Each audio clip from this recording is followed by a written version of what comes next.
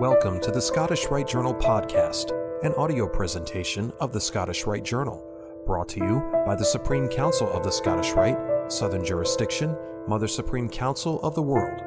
This week's article is, Why is the North Dark? By Ian Kirkpatrick, 32nd degree, and comes from the May-June 2022 issue of the Scottish Rite Journal. Why is the North dark?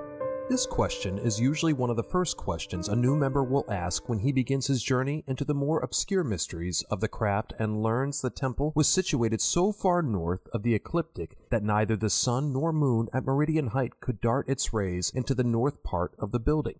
Yet Solomon's temple was in Jerusalem, and therefore not in the far north. There are those who conclude that the original Masonic temple was in England, and therefore that is the temple to which we are referring. This idea still does not add any symbolic nature to the original statement.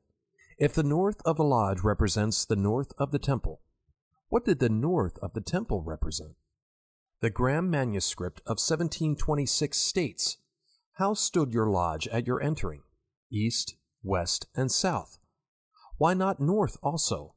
In regard we dwell at the north part of the world, and we bury no dead at the north side of our churches, so we carry a vacancy at the north sides of our lodges. Yet what is the ritual significance of not burying our dead in the north of the churchyard? Why should we inter the departed in the other sections of the churchyard instead? What does the lodge benefit from following a religious practice when the lodge is not a religion? Again, why is the north side of the lodge dark? In the 6th century extra-canonical Ethiopic text, The Conflict of Adam and Eve with Satan, also known as the Book of Adam and Eve, we learn of the sea of water created by God to the north of the Garden of Eden.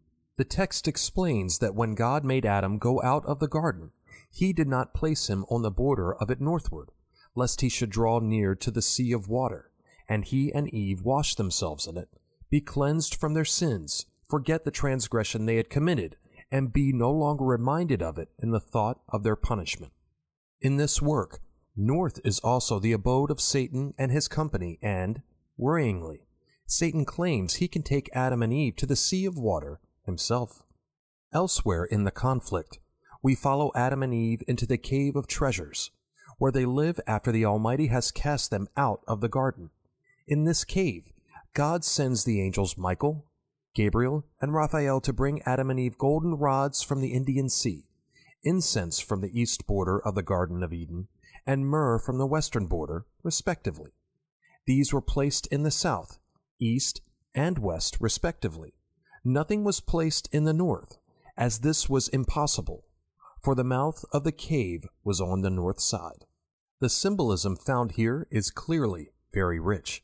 Not only does the text provide multiple reasons for the emptiness of the north, there also are clear parallels with the three gifts of gold, frankincense, and myrrh of the Magi to the young Jesus, Matthew chapter 2, verse 11, who is sometimes referred to as being a second Adam. Although a figure is never given in the Gospels for the number of the Magi themselves, a popular Western Christian belief is that there were three Magi: King Caspar of India, King Melchior of Persia, and King Balthasar of Arabia. These names originate in a Greek manuscript, probably composed in Alexandria in the 500s, included in Excerpta Latina Barbari in Latin in the 8th century.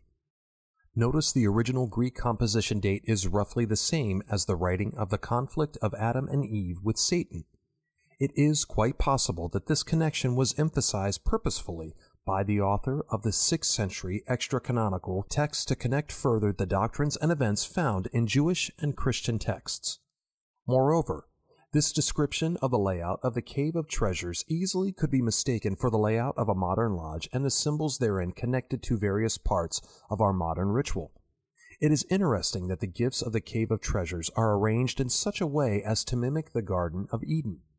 The addition of these presents of the angels to Adam and Eve can be viewed as a ritual inclusion of the spiritual dwelling in the physical dwelling. If that is true, then the mouth of the cave in the north also would correlate to the sea of water north of the garden. We even may look at the modern Masonic lodge as a similar dwelling, accepting that it may not have been the original intent of the degree crafters.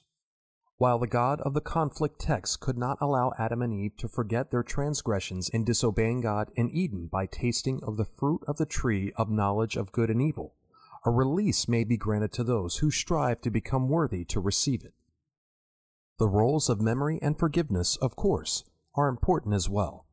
There may be many things we freely long to forget throughout our lives: earthly transgressions, social faux pas, and even simple errors in judgment. For some, the lengths they may go through to forget far outweigh the initial transgression. For others, the first mistake becomes a pattern from which they find it difficult, if not impossible, to escape. The gift of memory should not, however, be thought of as a punishment, but rather as the gift of reflection.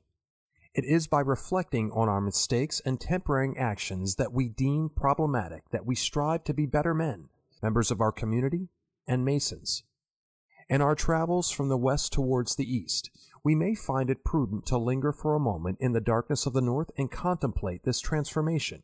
Then shall we discover, with the assistance of our brethren, an even more just and fortified illumination in the east, and note, quoting from the conflict, "Little of darkness now remains. Daylight will soon appear." Like and share this article, and don't forget to subscribe to the channel. If you wish to comment, please leave one, and as a reminder, hit the notifications bell. Any accompanying photographs or citations for this article can be found in the corresponding print edition.